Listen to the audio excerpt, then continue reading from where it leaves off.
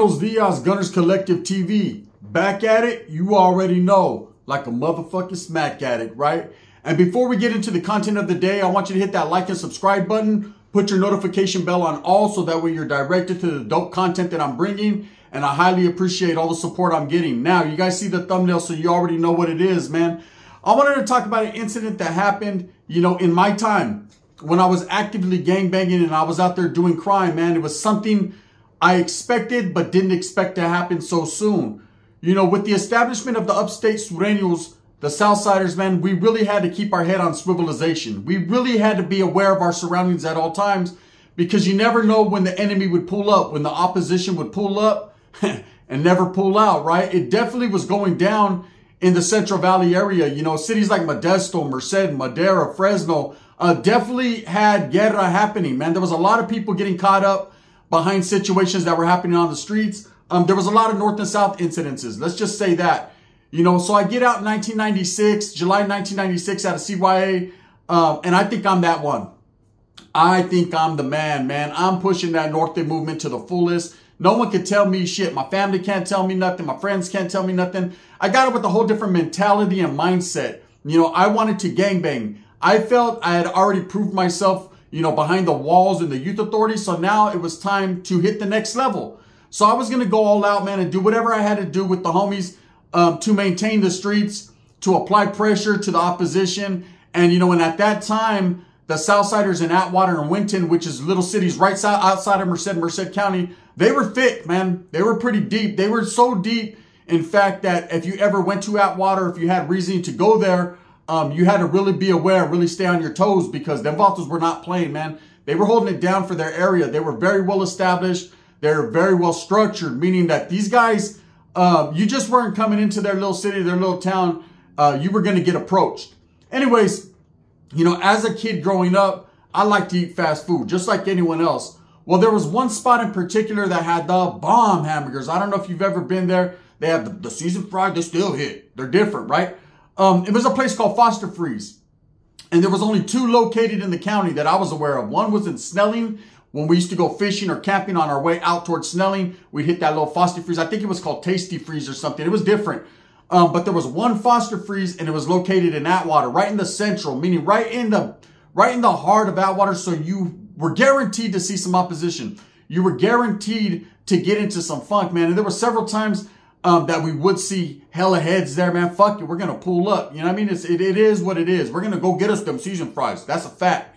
So I remember on this day, man, I was chilling with a whole bunch of homeboys, and we got the munchies. Homeboys were smoking yes, God, kicking back, just doing it, having it their way, like the Burger King. But instead of going to Burger King, we wanted to go hit Foster Freeze. Now, we already knew what that entailed. It was a mission, homes. It wasn't like just go to the restaurant, fuck it, homes. It is what it is. Nah, you had to be aware. I had a homeboy that had lost his life already at Foster Freeze. He happened to go. I've told the story before. He went there, man, late night. For his wife, to get some ice cream. She was pregnant, and he got murdered. So anyways, we already knew exactly what this was. Now, that happened after, but I'm saying that there were plenty of incidences that did happen that eventually came. But anyway, so we're kicking back, man. The homeboy's like, hey, let's go hit Foster Freeze. They got the bomb-ass dipped cones. They had the dipped cones. You dip them in chocolate. They're tasty, right? So fuck it, let's go. But we had to strap up. We have to get ready, because it's just not like going to any average restaurant, And I know the only thing I could, that I could reference it to, or that people could understand, is like in Los Angeles, in LA. There's so many streets divided. There's so many different barrios. You have so many enemigas, so many enemies on the next street over, that there were certain stores or certain areas that everybody went to, but you had to be on your shit. You had to be on your toes, because if you got caught slipping, they're going to fucking pull your pants down and spank you, homie. It was going to happen, right? So I told the homies, all right, we're going to go. We're going to go, homie. You know what I mean? It's going to go all out. There was contingency plans for this shit, right? Look at it. Plan A. We go get the double dip cones, some seasoned fries, and we get the fuck up out of there. Everything's good, right? Plan B, right? We go there, we knock us some tortas, we get us a double dip cone, we get them a double dip cone, or they get us a double dip cone, and then we get the fuck on. Or 3, we see Sureños and we kill them. You ready? Hike, right? There we go. We already knew what it was. More than likely, we were going to run into these cats. And this particular day, man, it happened to go down. So anyways, I ended up getting locked up on this shit. And they let me out, man. I did about a couple months on this shit, fighting the case. And charges drop.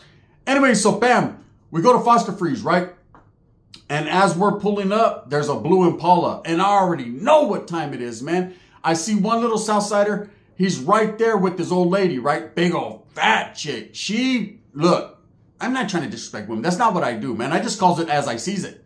You know, if she was thin, I would have said, damn, she was thin and voluptuous. But this chick was fat, but with a pretty face, right? So the homeboy, he likes him big. He likes him bigger than big, right? He like a baby. He's into biggie small shit. So we pull up, the homie's like, damn, fool, look at that chick. She's with the little Southsider right there, you know? He used a derogatory word that I don't use, right? And I was like, don't even trip off that fool, you know what I mean? He doesn't pose a threat. He's right there with this lady. You can see they have kids in the car. This is old school when you leave your kids in the car. Fuck it, roll the windows up. If it's hot, right?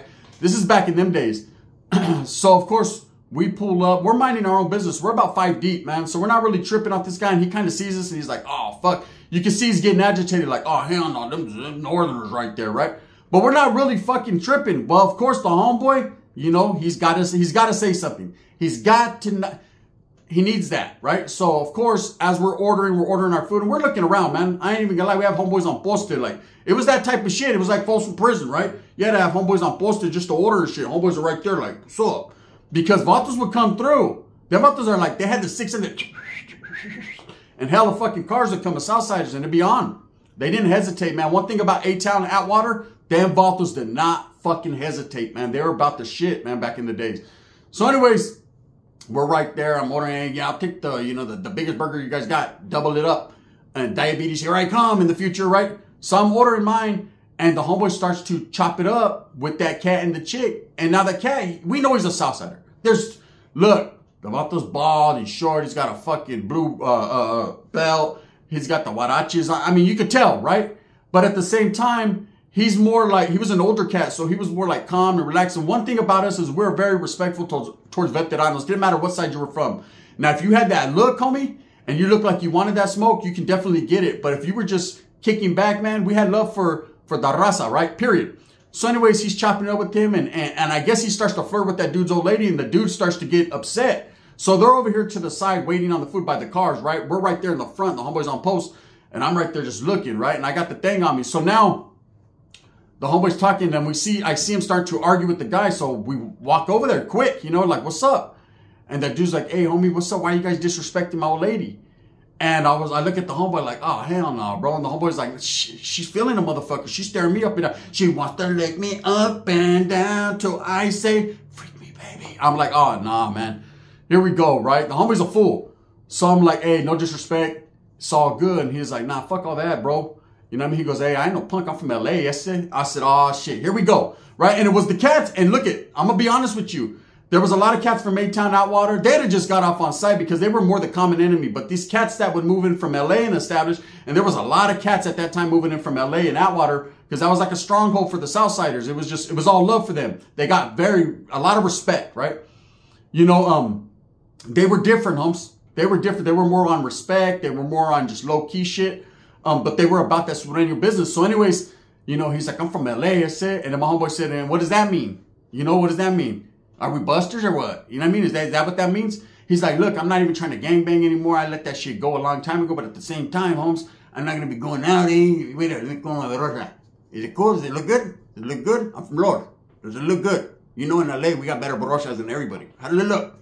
It looks good. It looks good. You're just telling me that because you're from up north. How does it look? It looks good. All right.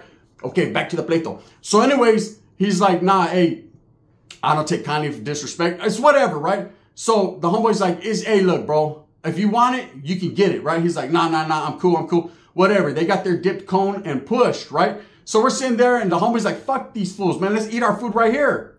And my other homeboy, he's a youngster. He's like, nah, fuck that. Hey, remember last time they hit us with bats and shit? I'm like, nah, fuck it, man. Hey, we do what we do, let's say, right? Hey, fuck it, let's get on down the road, let's say. So we're kicking it. And that fool comes back, right? He comes back and he has like 4 or 5 homeboys with him. Youngsters, 8-towners, right? These fools don't hesitate. They get off there like, hey, fuck these dipped cones. I said, what's happening? So, right? Melee, okay? Boom, boom, boom, boom, boom, boom, boom. We get into it. It is what it is. No straps get pulled, no bats, no knives, no battery packs, no things of that nature. It's just, it happens, right? Okay, bam, we bounce. So we're back in the hood. It's all good. We got away with this situation. Well, the homeboys are like, fuck these fools, man. Let's double back. They be hanging out at this. There's a little park, like a little tiny park.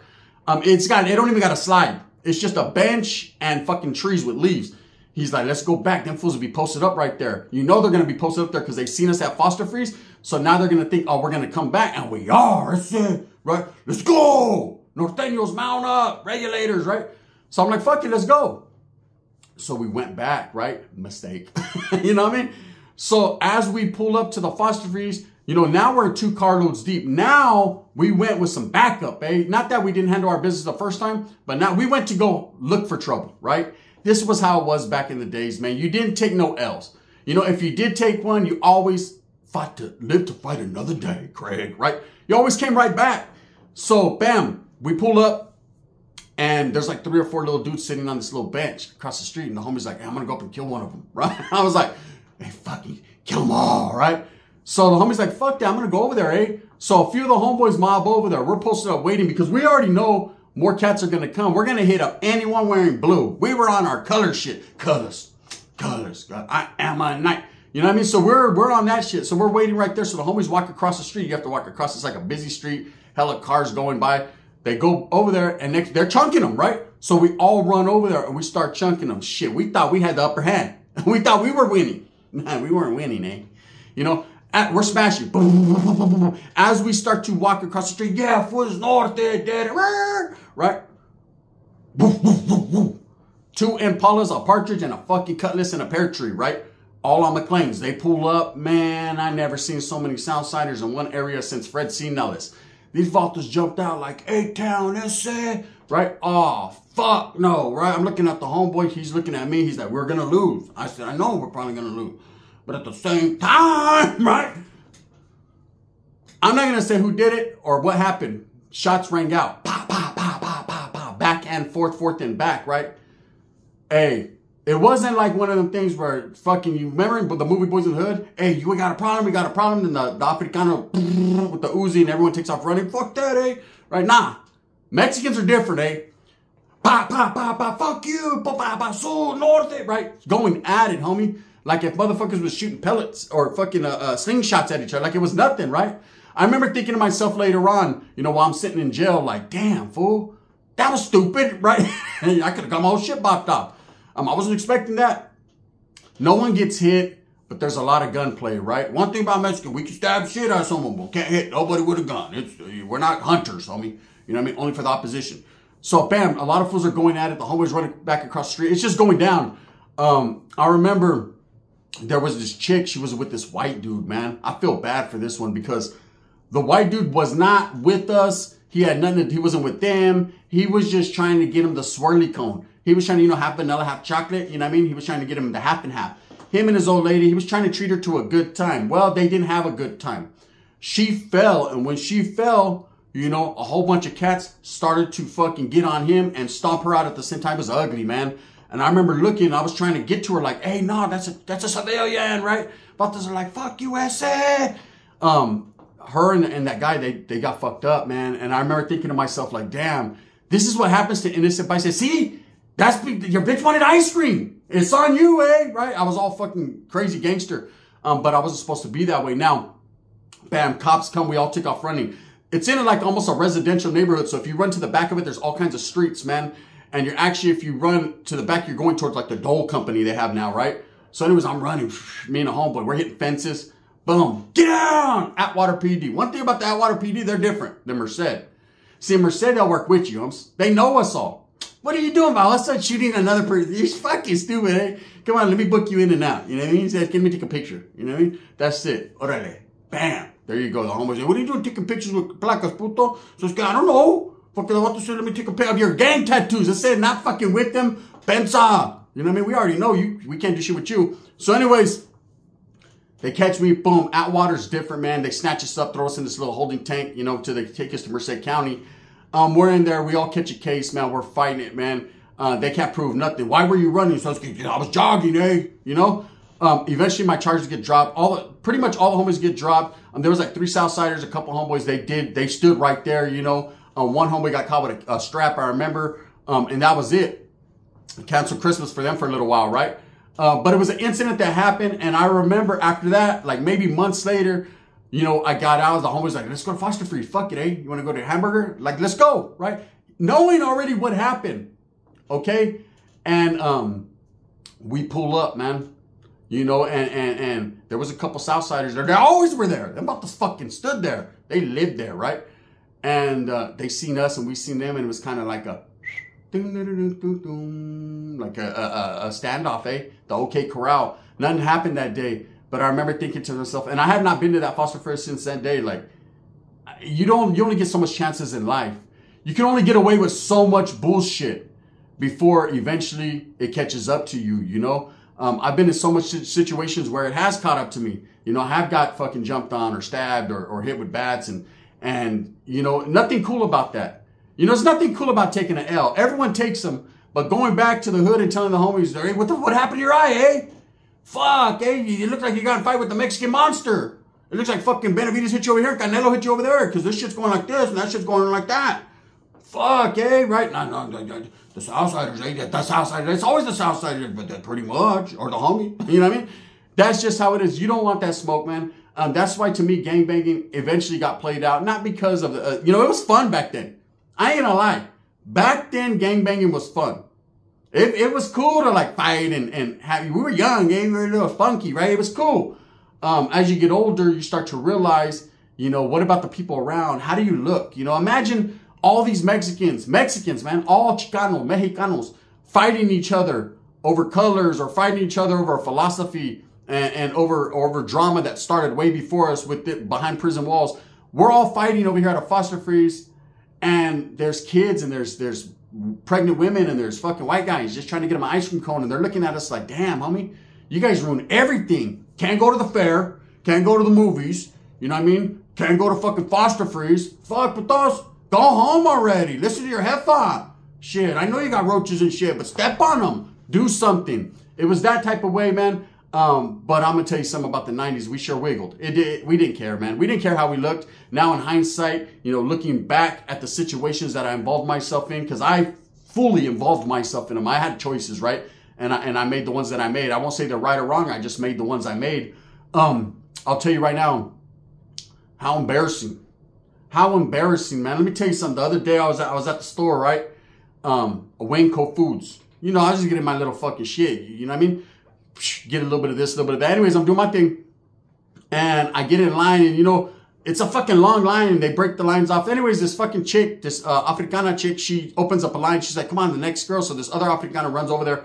Boom. This white guy starts getting low to the brain. They start to argue in the store. This dude wants to fucking choke her out. Another fucking Mexicano dude comes. He's like, hey, bro, I ain't gonna let you hit a woman. It got all crazy, and I was embarrassed for him. The hair on the back of my neck stood up, and I was bald, right? And I was looking like, this shit's embarrassing, right? Very embarrassing, man. I see young gang members walk into the store. So this is going on. A couple little young vatos walk into the store, no threat, right?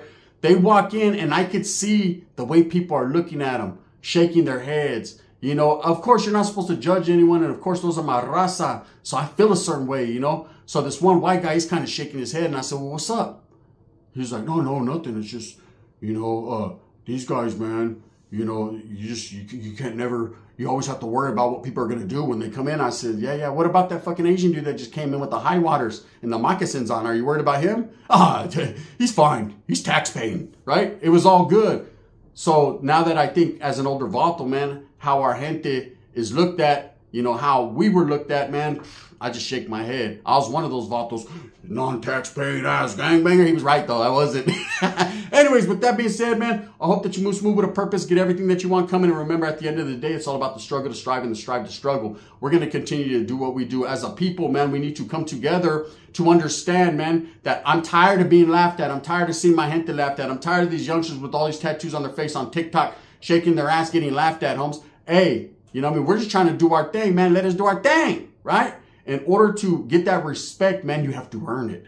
And the way to earn it, man, is to stop doing frivolous bullshit. Stop gang banging on each other, man. You know, you need to stop gang banging and start gang banging them books. What Compton Men is saying in Straight Outta Compton, you know what it is. Bang, bang, man. Thumbs up or thumbs down. Heavy's going to be the head that wears the crown. I'm going to continue to strive and struggle and strive for what I truly believe in, man. And that's bringing you guys the best content I can. I hope that you enjoy it. Thank you for the support.